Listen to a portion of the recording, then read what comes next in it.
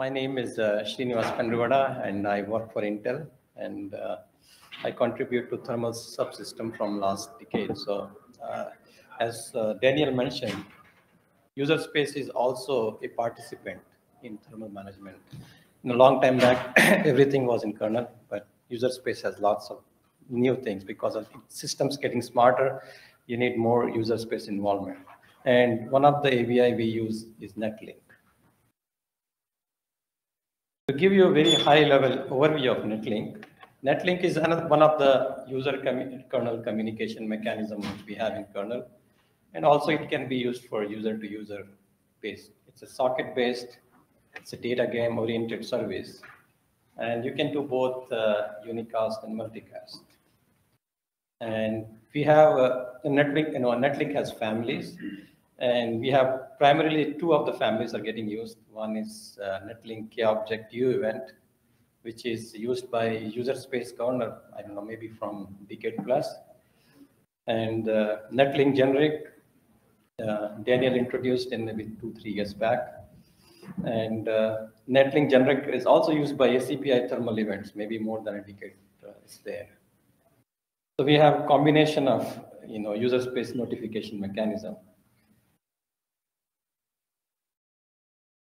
To give you like how it's a usage model on Intel platforms, you have like from a driver perspective, you have in the thermal core, the driver just calls one API, device update or any other mechanism, and the thermal core based on the what policies for set for that thermal zone calls if user space is set, then it calls for user space governor, and user space governor use K-Object U event, and it's basically string-based format.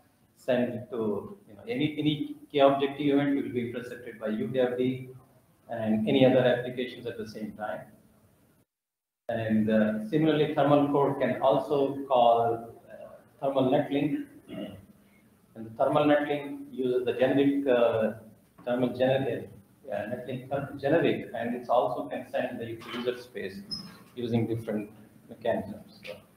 So we have combination of mechanism. Like in addition, we have ACPI thermal. If you get a threshold change comes, you get many events now. So you can also get from ACPI thermal. So in like what we are looking for user kernel interface, we want really to be low overhead. It's a low usage of resources because it's a communication mechanism. It shouldn't be take more than what it should do, and it should be fast enough to mitigate thermals. Like 5 years back, yeah, those time frames were okay, but as more active devices sit in your laptop, yeah, those get challenging. Like we were talking about undershoot, overshoots. Those needs to be mitigated fast enough.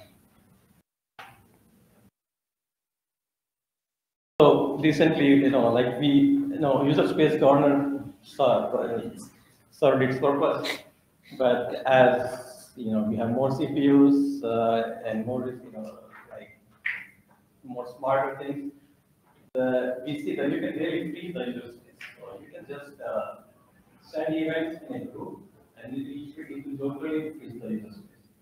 And if you look at one of the user complaints that this system basically takes 100 MB of memory by just because of this udev. And why this now? Because previously you had 4 CPUs, now you're talking about 32, 64 or whatever number of CPUs. They all contribute. And if you look at udev algorithm, it spawns many workers, and the workers are proportional to the number of CPUs. So the moment you see the event, it just spawns. And most of the time, it's a problem in the firmware.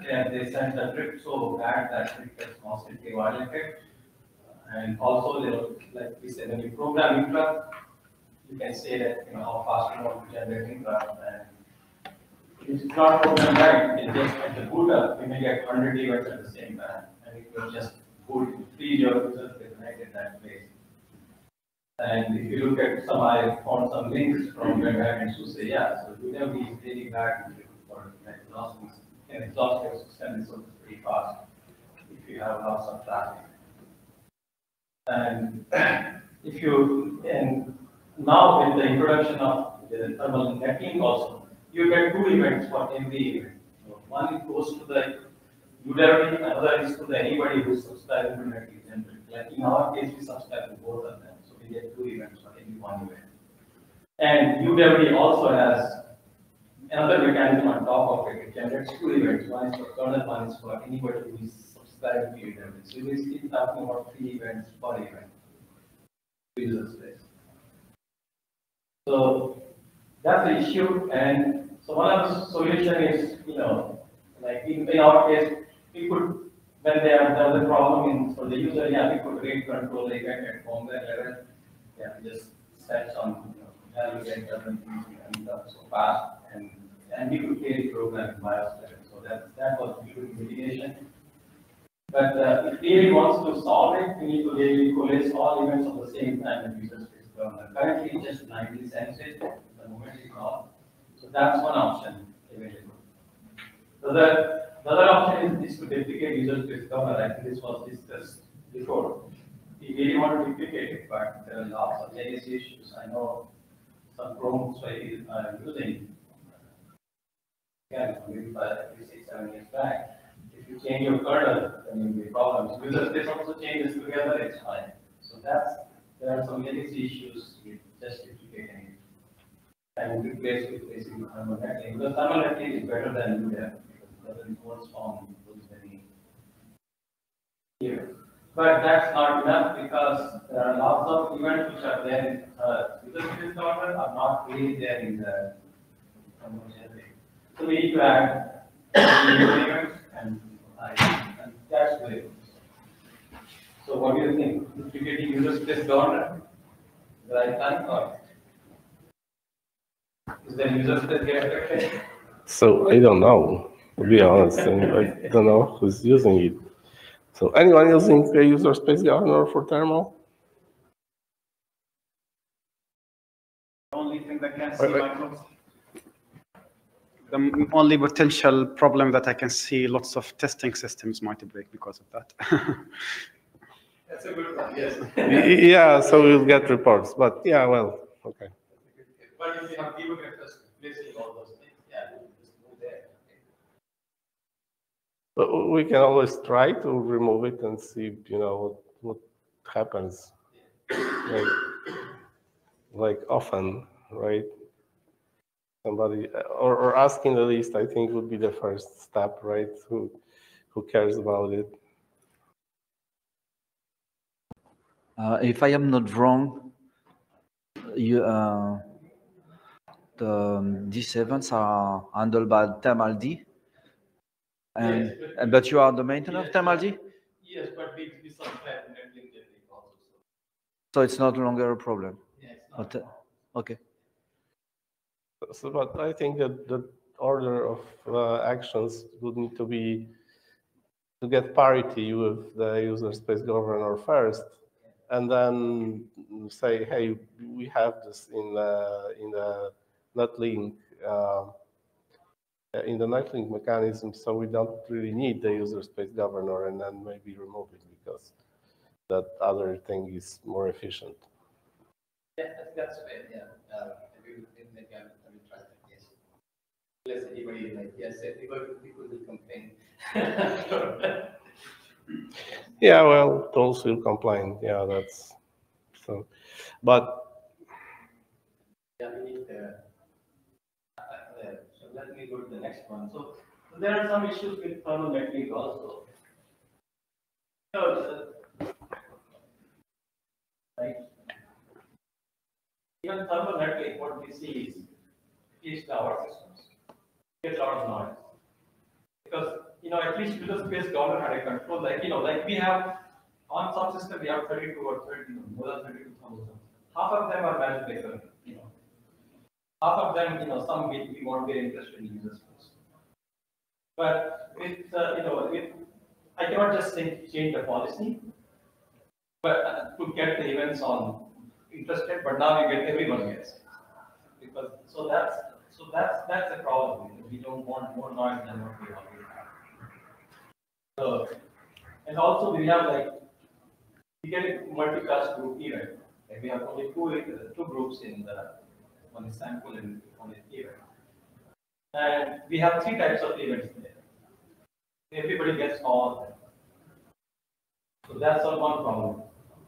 The other, one more problem is if you call any kind of update, you at least spend hundreds of cycles just to try to send message because there's no user space because when we call this generate send message, because GNF send message, it will fail at the end when there is no user space. There's no check in between that don't do this computation if something fails. So I think Netlink allows you to listen to the user space findings. So we should probably have a handler in the Netlink. Though it's no user space, don't even bother to send. Yeah, and it's good, but it still has issues here. So I have some numbers. This is like for us, notification is not just for display or debugging. It takes action. Right? So K object event to take action on one of the systems is experiment. On the max, you can see 10 microsecond later it comes in response because it's always so much. Generated Netlink reduced by third of it, so now it takes 100 microseconds. But still, you have 100 microsecond delay after you say that I got an error. So you got an interrupt. After 100 microseconds, you will take some action. So this is okay most of the cases, but there are some corner cases which we have where we have so firmware asks us to some notification and we don't reply in certain time, it will resend it. So good part is it resends it because we may miss the first one. To acknowledge the first one. If it does to a character device, it only takes 16 microseconds. It is still an overhead, but I would see that character device is much faster. Excuse me, can you repeat the test? What represents this value? You get an interrupt, and there's a user space handler. He reads it, and he replies to firmware again. Okay. So that's a cycle time. Okay.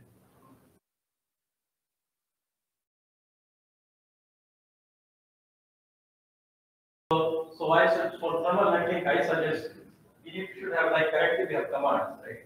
We should have also filter of zones command. We should not just send every zone. By default, because of backward compatibility, you can send out. But if someone say block these zones, then that's fine. Also policies, right? Like particularly currently policies, filter is important because if you configure the fair share, you also get one more event of CDA. Whenever the cooling device changes, state also changes. So you get like flip up, flip down, CDA update, 3 events per change.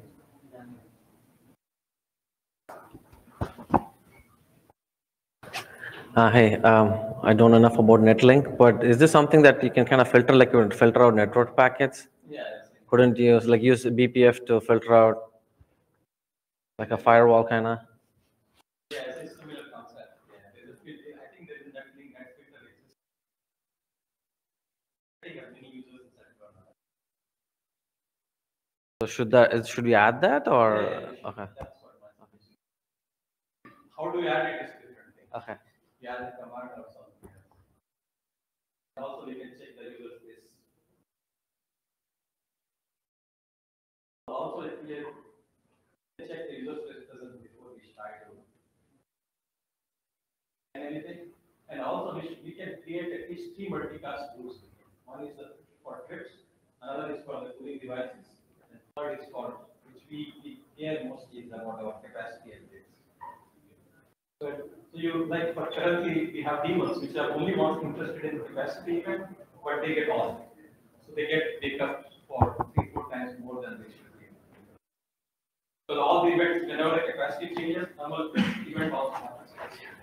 They also yeah, basically it all boils down to having a way for users to specify what they want, right? Yeah. So they don't have to get everything and then filter by themselves because that doesn't scale. So.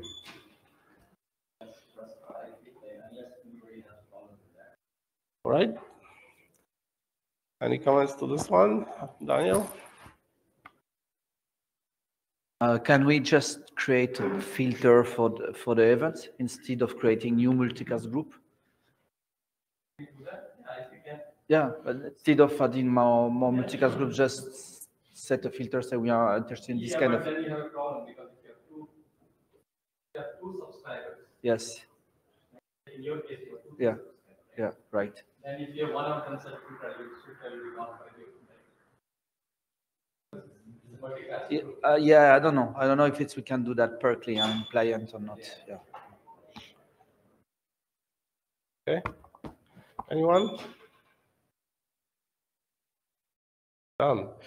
All right. So we are now going to have a 15 minutes break, mostly because I need to get in touch with the. One of the last one. Okay. Ah, I see. You have more. Okay. Good. I think we should get this ACPI notifications also.